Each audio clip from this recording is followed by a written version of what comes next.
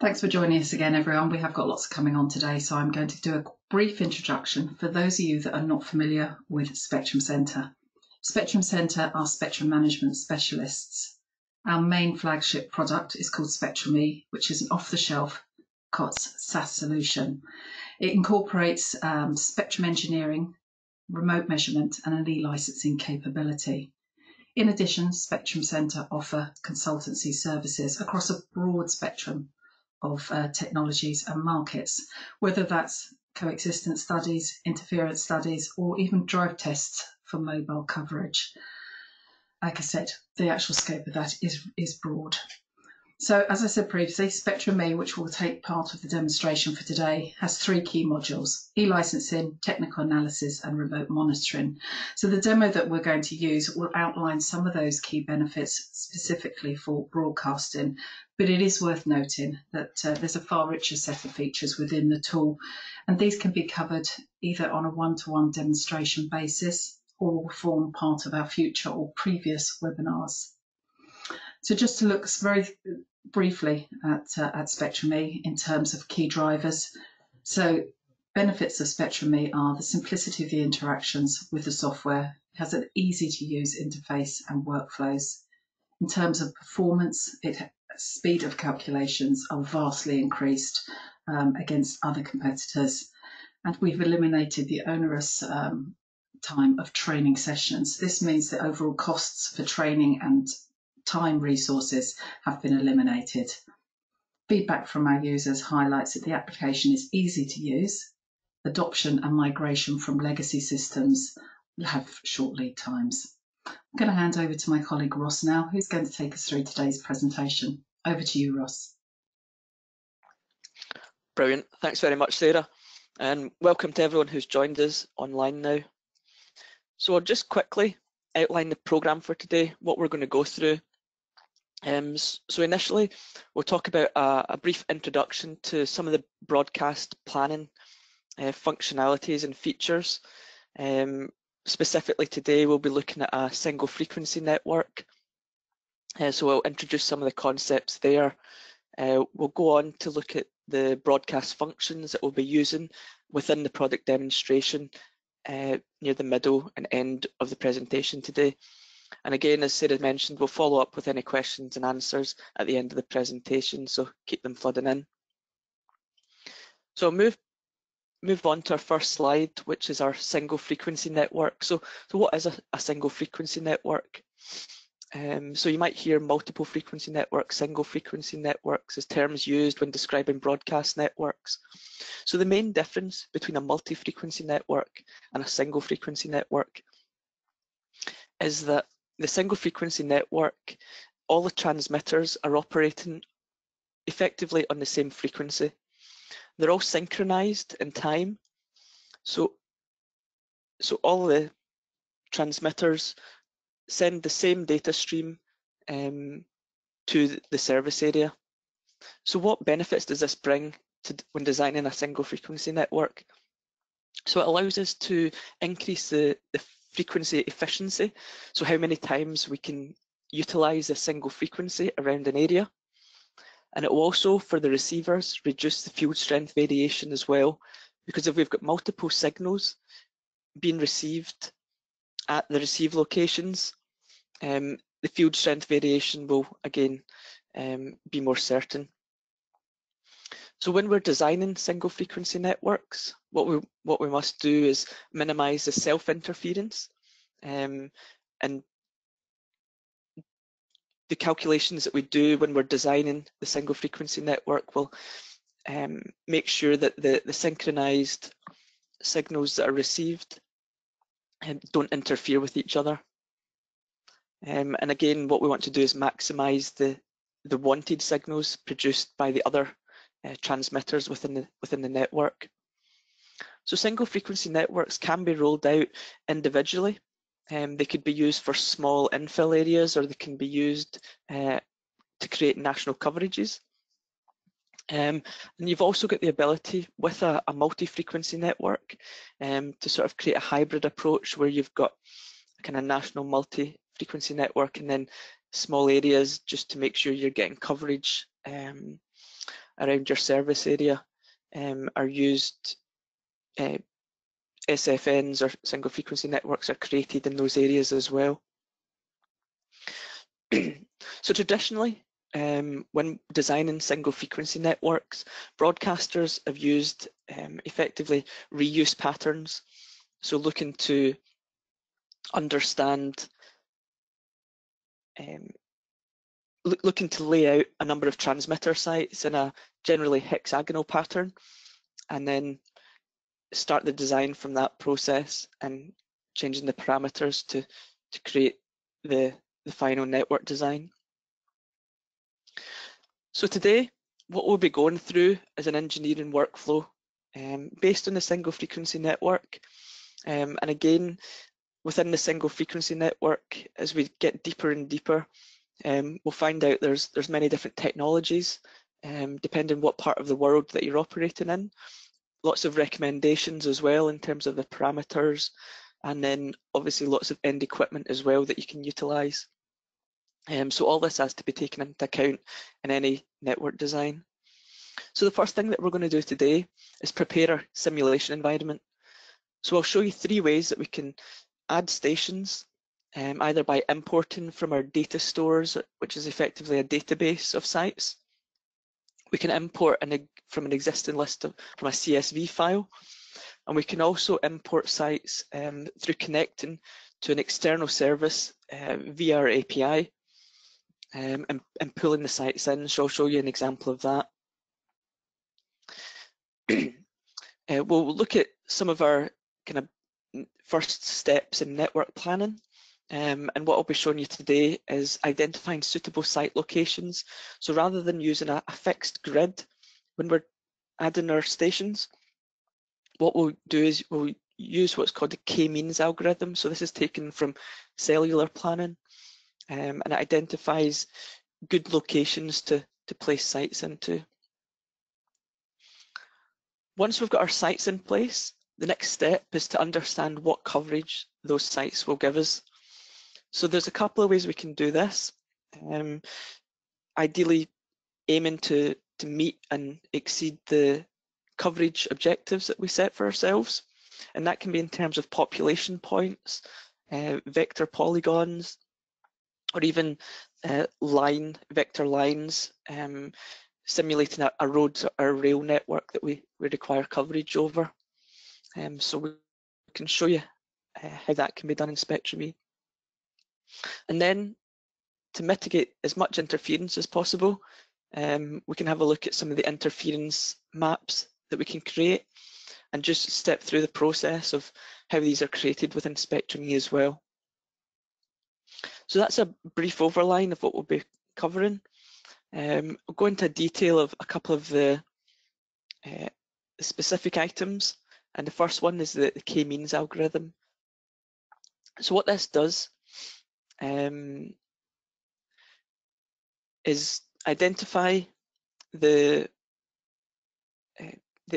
best locations to place transmitter sites. So if we have a population map, we can use the K-means algorithm to effectively, what happens is the population points are clustered together, and then in an iterative manner, the algorithm goes over and identifies the best location within that set of clusters to maximize the number of population points that are effectively covered by that, by the placement of the transmitter site. So we'll do a practical example of the K-means algorithm in action, just to show you how that one works. Coverage studies within SpectrumE. So again, there's several advantages, as Sarah alluded to. In terms of coverage study, the results are very easily reproducible. If you put the same parameters in, you're going to get the same results out. The simulation performance, and again, we'll touch on this within the demonstration, but we've actively put a lot of development input into maximizing the output performance. So there's no longer the waiting hours for a coverage study to run. we can get the outputs fast, which allows the team that we're working with to iterate over those, redefine parameters, run the outputs in either a couple of minutes or even in some cases a couple of seconds, and get the outputs for use. The transparency as well is very important, especially for regulators, for broadcasters.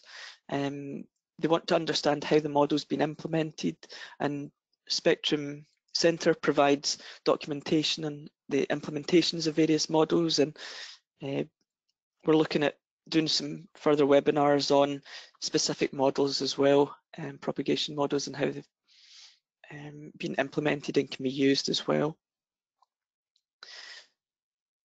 So for our SFN, the various coverage objectives, so a couple of the parameters that we'll be dealing with through the example is what's called the guard interval.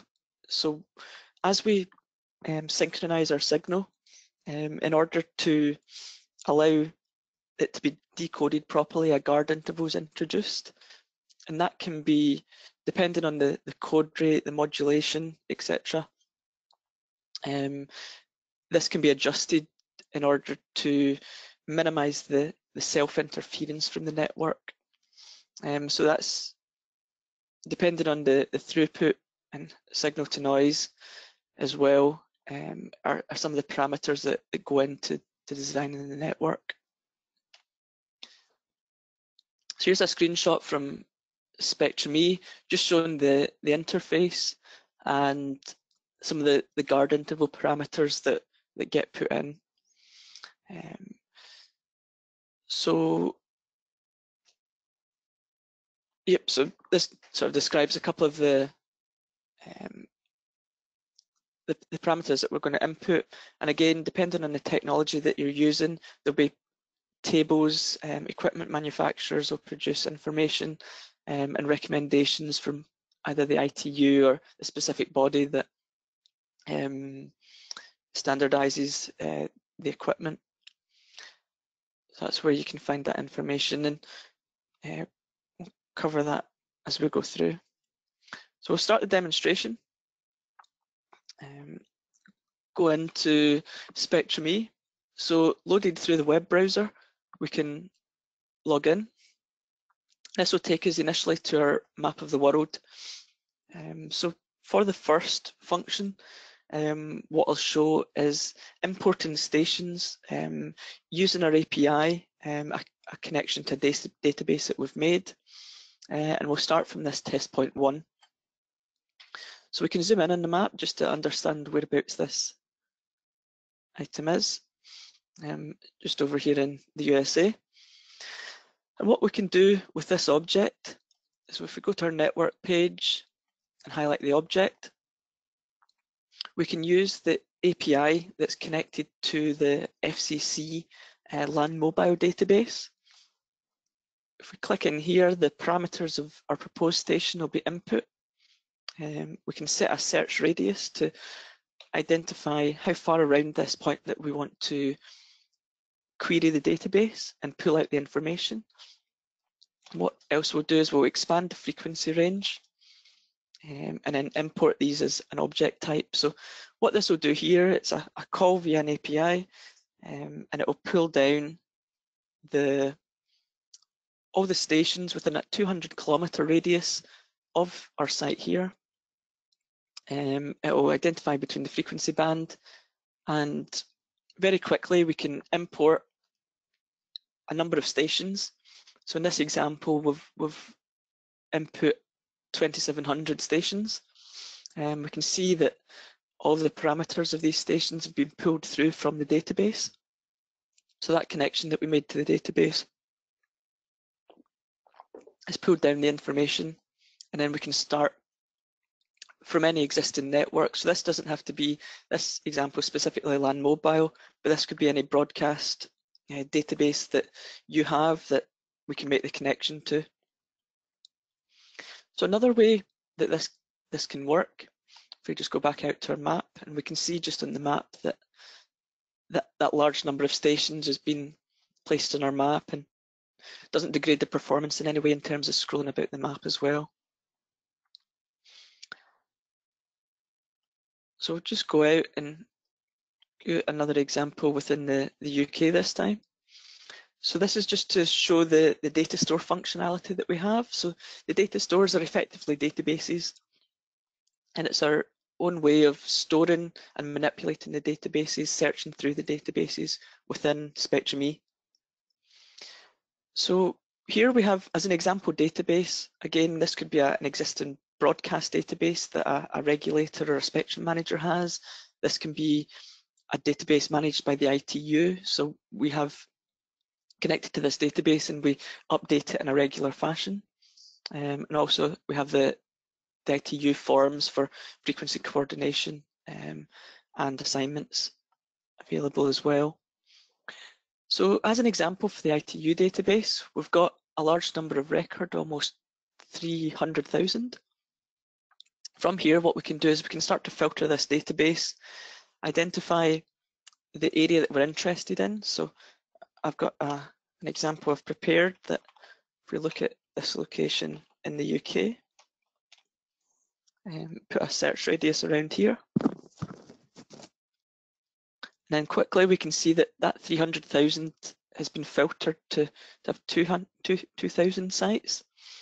Then we can identify a specific band that we're interested in. We're able to filter the band.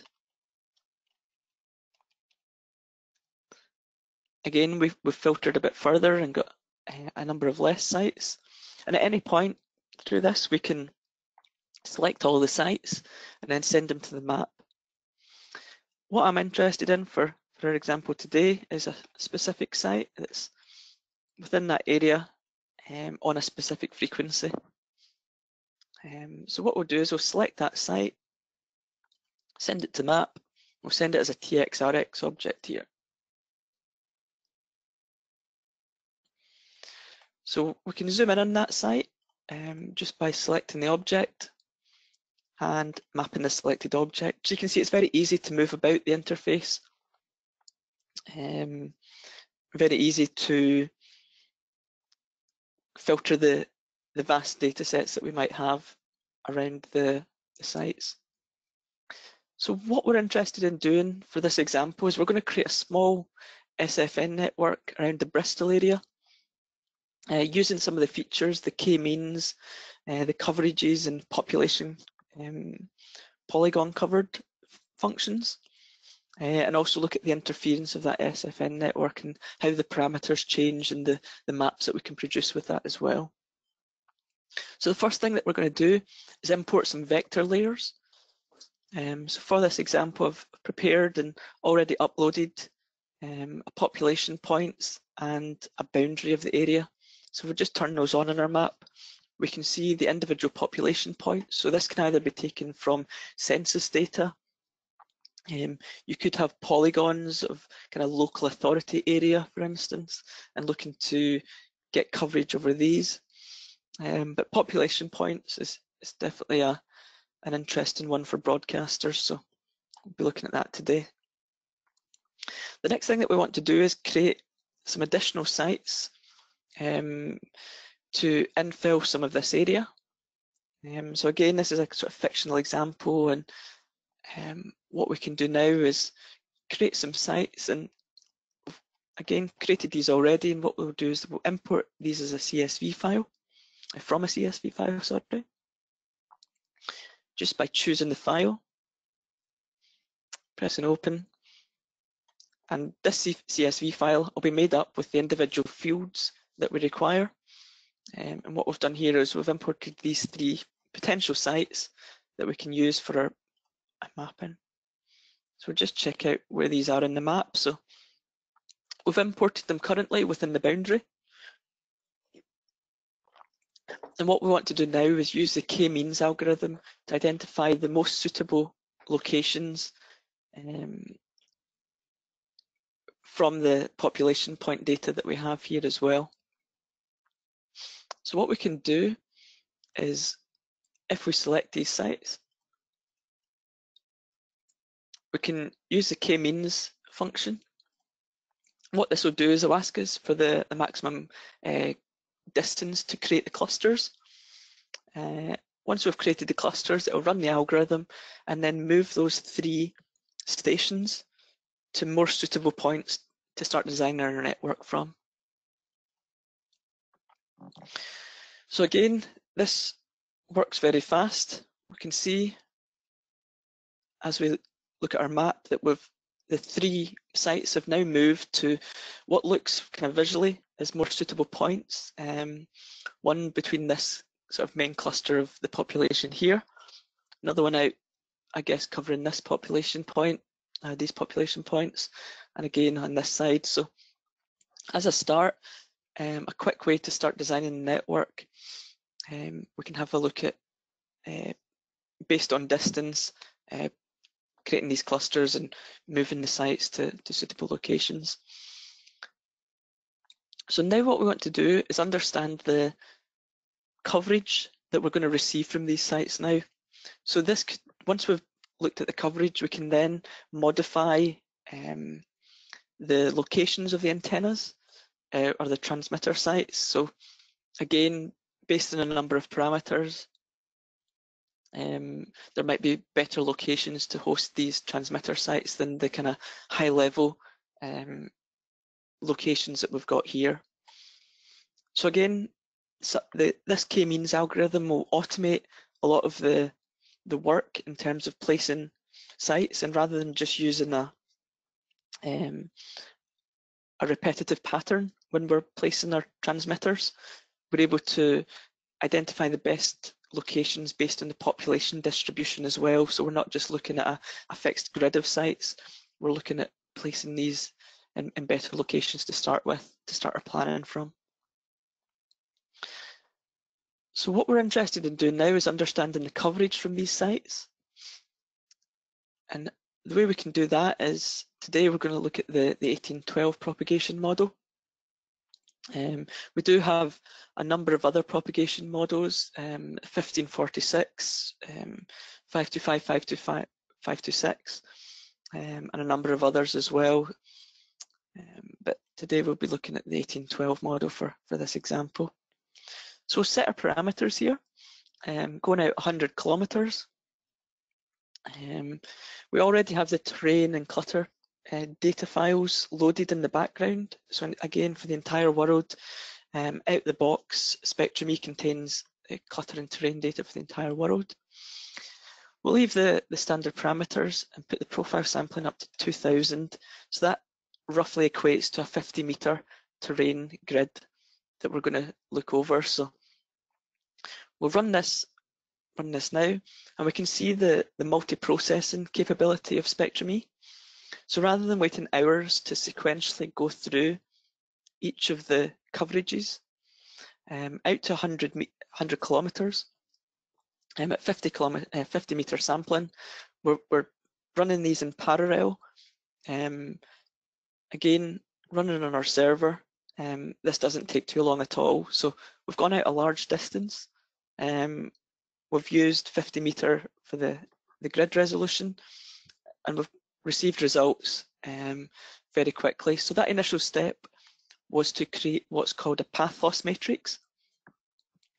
And what that does is that calculates the path loss from the transmitter out our radius of the calculation distance.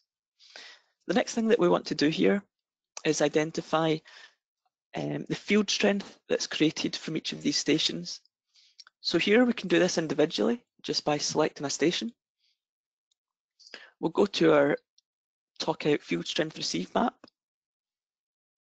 We'll just put this is station 2, I believe. Now apply to the selected object. Again, we can do it to all objects if we want to see a composite coverage of the sites. We'll press process, and then we'll be able to see the output coverage from this specific station. So that seems to, we have a bit of coverage in this area here. And what we'll do now is we'll create a composite coverage map for all the stations.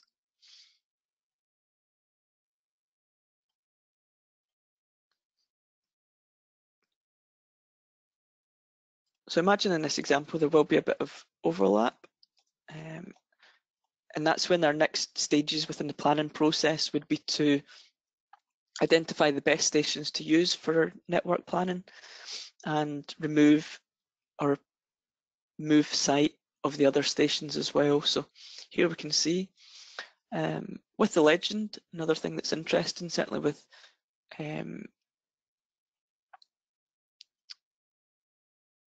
our broadcast planning, is to have different palettes for either fixed, mobile, and rural,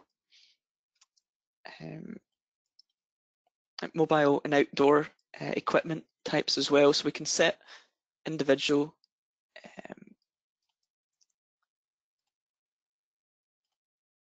values, discrete values within our palette as well here. So now that we've created our coverage map, what we would do is optimize this, identify the best stations and the best positions to use within the map. And then what we would do is identify the interference that's caused by having all these 3 sites operating on the same frequency within a single frequency network. So we've got an inbuilt function within Spectrum-E to do this. It's called the SFN interference map. And what that does is, as we select the stations that we're interested in for our network, we can do our SFN interference map. And what this does, this creates a C to N over I map, a C to N over N plus I map for the specific parameters that we put in. So again, depending on the technology, the guard interval, useful signal length, and contributing length values can be changed, altered. And depending, again, this is based on the modulation and other parameters that we're looking for when we're designing our network. So these should be identified at the early stages of the planning process. What we can do now is calculate the SFN map. And again, very quickly, we can get an output showing the different, again, C over N plus I map, showing our different categories of values that are being output here. So we can initially see that there's quite a lot of areas of weak signal in the red. Again, quite a lot of these are on the water. It's just really what's in the polygon boundary that we're interested in this case, and on the land on the other side, I guess. But we can see that using those parameters, there's quite a high area of good and weak, but ideally we want it in the strong, excellent and superb areas. So then we might go have a look at the parameters that we can use, see how we can change that, and then come back with some new parameters. So by changing the guard interval, either by increasing it or decreasing it, again, depending on the size of the network. So if you're looking at a small network or a big network, again, you'll be using different parameters. We can change the useful length and change the contributing length as well. Recalculate the map. And again, now we can see that a lot of the red areas have been removed by the new parameters. So then we can see very quickly that the quick iterations that we can go through with the tool to produce better maps for our outputs and getting better coverage as well for our area. So what we can do now is, now that we've covered the SFN interference, we can have a look at the population covered capabilities within Spectrum-E. So again, this is again a very high level demonstration. So what we'll be looking at is identifying, first of all, with the polygon, using an individual site, what percentage of that polygon is covered, and then we can look at the population points and identify the percentage and the number of population points that are covered into what signal strength level as well. So first of all, we'll just clear our predictions. And we can just have a look at our prediction from station number 2. So we can see that this is a small area that we're covered to our current threshold value. And what we want to do is understand what percentage of the polygon at this stage is covered. So you could have multiple polygons breaking this larger area down into several local districts. And again, just to show you the functionality and how Spectrum E works here. So what we're going to do is we're going to use the covered polygons function. What we'll do is we'll select our vector area, so that's the Bristol boundary here. Look at the prediction, so that's our station 2 prediction, and then what threshold we're interested in for that prediction, which is a DBU type prediction.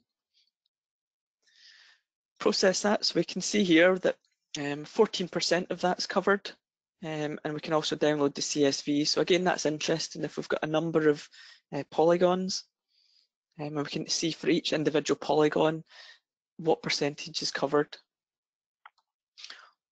For this example now, we'll look at using the population point data. So that's the individual population points, and again, this can be taken from census data, and shows attached with that is a population count for each of the points within the data set. Again, we'll use the covered polygons functionality. Click on this.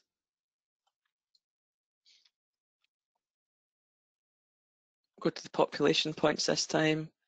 For here, we'll look at the station 2 coverage, identify our threshold, press process on this one, and here we can see the output. So what this indicates is for the individual population point, which is one of the lines, we can see the percentage. So for here, they're either covered or they're not for the polygons. We'll see the power received at the location of the population point.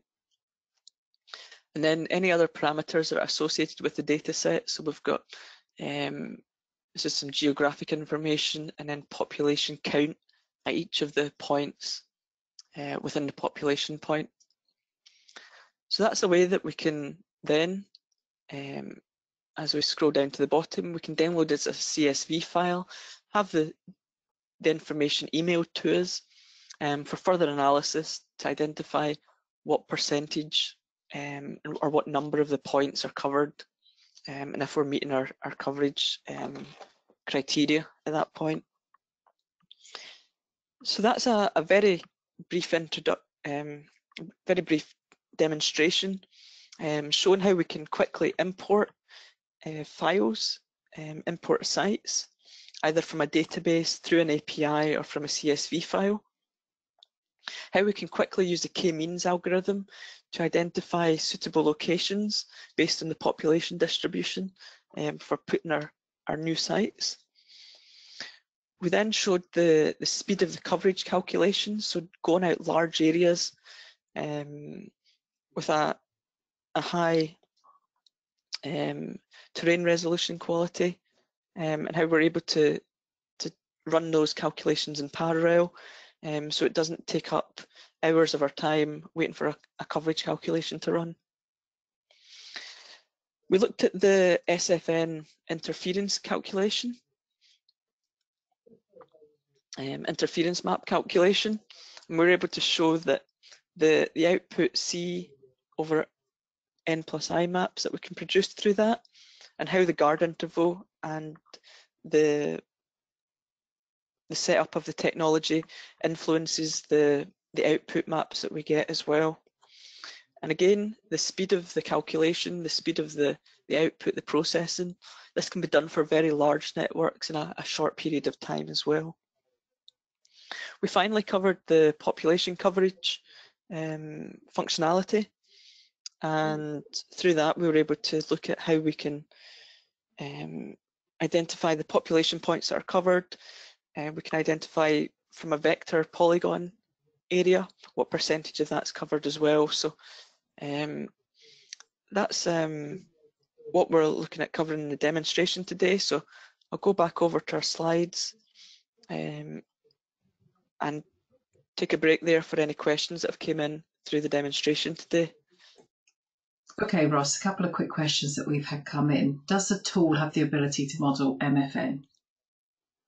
MFN, yes, so certainly that's something that we didn't cover today, the multi-frequency network aspect. And again, there's a number of specific functions to MFN. Again, the coverage, you would still use that sort of those functions, but the MFN functions, that again, if there's a specific function or a specific task that you're trying to do, just put a bit more detail down and we'll get back to you. Otherwise, we could organise another demonstration on that topic as well. Yep. So the vector files within the user manual in our documentation page, it describes exactly the process for importing data. The vector files themselves generally need to be WGS84 projection. They can either be shape files or KML files, and both are supported for import. And yeah, I can probably show you a short demonstration of how to do that as well. So again, that's just from our map page. We would use the vector options, and just here I kind of briefly covered it, but for the shape file it would just be the three parts of the vector file that we would import, and also the KML support as well that we have. Just choose the files that we're interested in and then press upload. We can also, once the files are imported, we can change the colors, change the line width as well of the vectors. So if we update that, we should see a blue outline around our vector area. So that's briefly how we cover the vectors. Okay, that's lovely. Thanks for that, Ross. Again, just turning to vector layers, how are vector layers imported into Spectrum-E? Yep, so that's just kind of following the similar lines to what we're sharing. So through vectors, I should have a sample here, I think.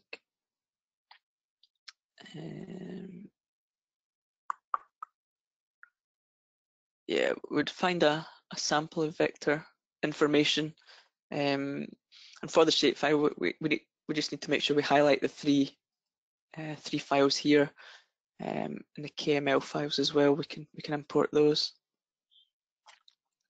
So again, we do have support for vector lines, vector polygons, and vector points as well. So depending on the nature, so maybe if you've got a road network, you would do lines.